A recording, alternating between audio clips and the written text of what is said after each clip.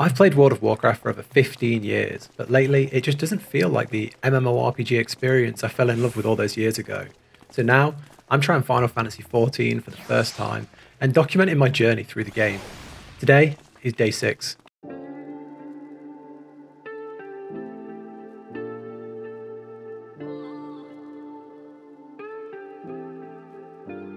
What's up everybody, welcome to day 6 of this incredible adventure. I can't believe I've only been playing this game for 6 days. It honestly feels like months, and I feel like I've made so many friends and played for so long and done so much, and it's not even been a week.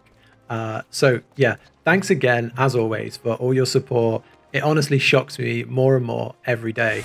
As always, spoiler warning from here on out. I will be showing parts of the game as I progress through it, so there may be spoilers for the main story. So yeah, let's get into day 6. So everyone has been saying for so long, because I've been talking about the combat a fair bit, that the Lancer is okay, but a little bit slow, but it starts to pick up at level 30. And you know, we're at level 30, so I went to do the level 30 job quest. And my expectations were like, okay, the Lancer job quests were drying out a little bit in my opinion. They were getting a little bit boring. But this one kicked it right back to day 1 when I first got here. Everything came together. There was like this big circular experience that tied it all off. I mean, it might continue, but it felt very like, you know, anime end of season. And it was so good. So this was the quest to become a Dragoon.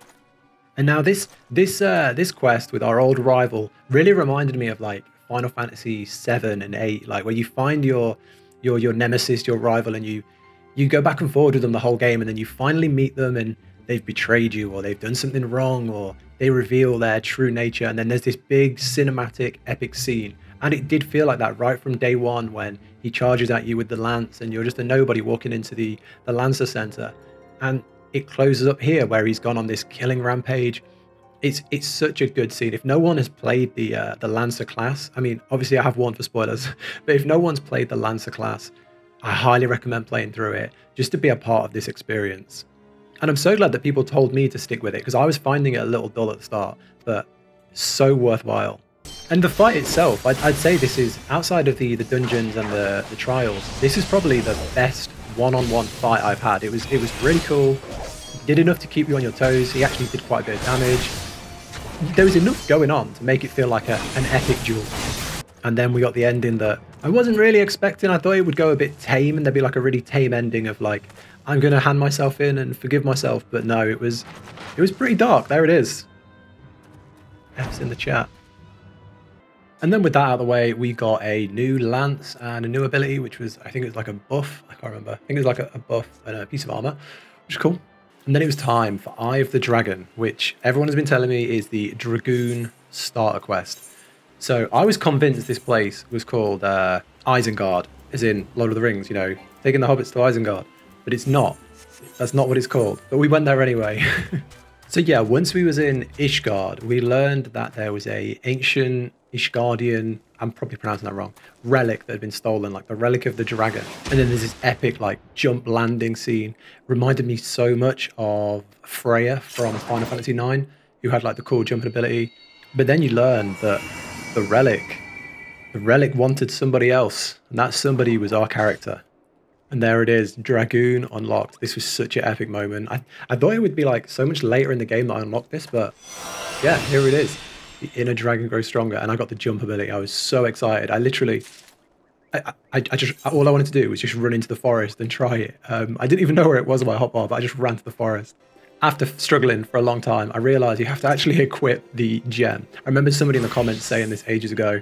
So thank you. Yeah, so I equipped the gem, and that turns you from the Lancer to the Dragoon. That is an incredible system. I'm a huge fan. And then it kind of rejigged the hotbar around. But there it is. I can see the jump ability right there. And this was the best moment of this day. Just running in. Oh! Love it. Absolutely love the Dragoon right now. And then I was just chilling. I just finished the Dragoon Quest, and yeah, I wasn't really doing much. I think I was just like answering comments on YouTube, and then someone turned up from the Discord and said, "Hop in." And I was like, "Hop in what?" And yeah, this happened. We went in a flying car, and what? So I'm guessing this is like something from Final Fantasy 15, but I've obviously I've seen people fly around on mounts, but I've never experienced it myself, and I've never seen the car before. So it was really cool for someone to come and just turn up and just take me on a little flight around. We literally just flew around the whole town. And it was just a crazy experience because, I mean, obviously I wasn't driving, but it was so cool just to see a cool mount and to see what flying looks like. And yeah, it's just another level of something crazy in this game that is just constantly surprising me. And I know people that, you know, are at endgame have seen all this before, but there's a lot of people that comment that say, I've just started too, or I'm literally on the same journey as you. I'm on like my 3rd day, my 1st week. So hopefully you can see this as well and look how cool it looks. And hopefully it shocks and surprises you as much as it has done me. Obviously there's flying mounts in World of Warcraft, but I think because the graphics are so good in this, the immersion is just so much better. And then I read some comments a while ago and people said you can get your chocobo to fight for you when I posted the getting my chocobo, learning how to ride it. So I went and bought some of those greens, and literally for a day or two I've had those and not been able to summon him. And then I realized there's a quest here. So thanks to the people in the Discord that pointed me to this. So yeah, I went and did the quest to learn how to fight with your chocobo, which is it's really cool. I think like little things like this is obviously a very small system in the game, and maybe as they're adding them over the years, they seem quite small and they seem quite, I don't know, these little additions that keep adding in. But when you're looking at a game like this that's got 10 years of content and you're looking at it for the first time, I've never had this where there's just too much to do, and everywhere you go it's good quality, cool features that they're not the main part of an area. They're just something you can go and do and go and get, and no one pushed you in that direction to get them.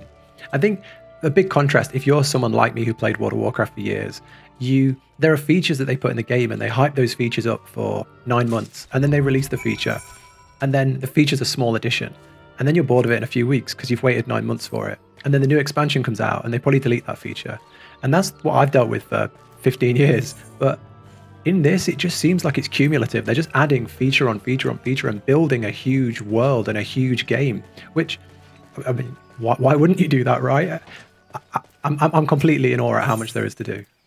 But yeah, did this quest, and now Shadowfax is no longer a mount, but a trusted warrior and companion. So yeah, huge fan of this. I've pretty much got him out all the time now. I don't know if that's normal, if you're supposed to have him fighting for you all the time. But yeah, I really like this. And then I did some more of the main story. So this was dancing, apparently. So yeah, we met the, what were they called? The sylphs? I think, I'm not sure if that's pronounced right, but yeah, the little forest fairy type creatures. And you had to go and deliver your envoy message to them and make friends with them and gain their trust. And it was all about, I think, the leader had gone missing or been captured.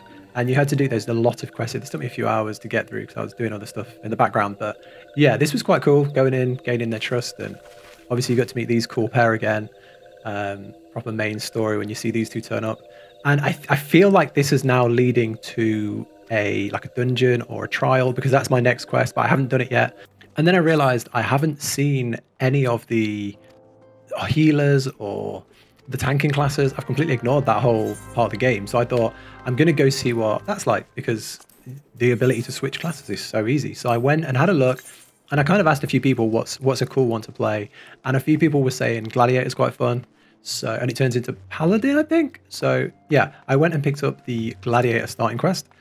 And I really like this. I don't know why, but I mean, obviously my channel name is Medieval Marty, and I play a lot of Dark Souls, medieval games. So yeah, the sword and shield thing actually felt really good, and I really enjoyed the combat more than anything else so far.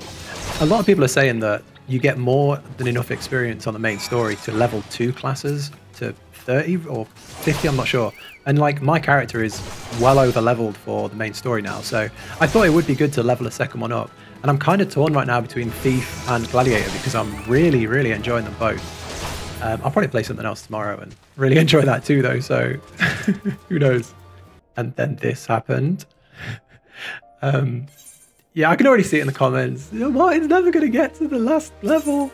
He's never going to finish the story. And you're right. There's so much to do. So I tried mining. I tried mining because, if I'm going to play as a gladiator, I'll try mining, see if that's a cool feel. And it's really cool. It's really cool. It's like botany, but with pickaxes. I really enjoyed it. I'm a critical guy normally, but I'm finding it hard to find stuff I'm not enjoying. Most stuff I'm having fun with. I pick up a new class, I enjoy it. I pick up a new crafting thing, I enjoy it. And it's so strange that everything's a little fun so far. Maybe I'm still in the honeymoon phase, but I'm not finding much tedium and forced grind. I'm trying not to burn out on content, so I'm releasing these videos daily, and I'm playing a lot, but I'm trying not to just do all of the main story in one day or all of a certain thing in one day to the point where it gets boring. So I thought I'll do something fun. So I just put in the Discord, I'm sitting on this seat. Does anybody want to come hang out? And I just got to know a few people in the game. I made a few friends, added a few people as friends, and yeah, just hung out with people really. People were showing off their cool glamour sets. People were showing off their cool weapons and their classes that they leveled up. And it was just really cool to see things. I saw whole races of people that I'd never saw before. I saw just things I'd never seen. I got a chance to ask, like, why does this guy have a book? Like, what shield, what class is that with the big shield? And it was really interesting just to see and hear from people that have been playing the game for a long time. And what started as a small gathering of 4 or 5 people, it really got out of hand. It really got out of hand. I was just standing there, and I've never felt so welcomed and so supported in a game. This community is the best thing I've ever seen. I'm clearly at a loss for words, but I've literally spoken to most of these people as well. These aren't just like random people. They're people I really am getting on with, and it's crazy. I've probably got more friends in this game than I had in WoW over 15 years, which is crazy to say. So yeah, I'm probably going to end the video here. I like to end the videos on on a good, positive, wholesome area, and this was definitely the most wholesome and memorable part of the day. I left this day just feeling warm and fuzzy and just had a really good time, and I hope that same energy can be spread throughout to all you watching, and I hope you get that same, that same good vibes. I do want to say as well, I'm not going to be releasing a video tomorrow, so Sunday. I'm having to either work late or get up really early to get the editing done to get these out every day. So tomorrow I just have a few plans and like friends and family. I just got to keep that day free, so I just can't get a video out. But just know, if a video ever doesn't come out, it's not because I don't want to play the game. It's just because either there's something happening that day that's taking up too much of my time, or I just can't get all the content and all the editing done in one day. But if the hours are free in the day, there will be a video. If I'm ever not releasing a video, it's just because I can't find the time, not because I don't want to play. This has been one of the best weeks in gaming that I've ever had. It's a mixture of one of the best games I've ever played and one of the best communities I've ever met. Other than that, take care of yourselves on Sunday as well. Make sure you take some time for yourselves, and I'll catch you with day 7 on Monday.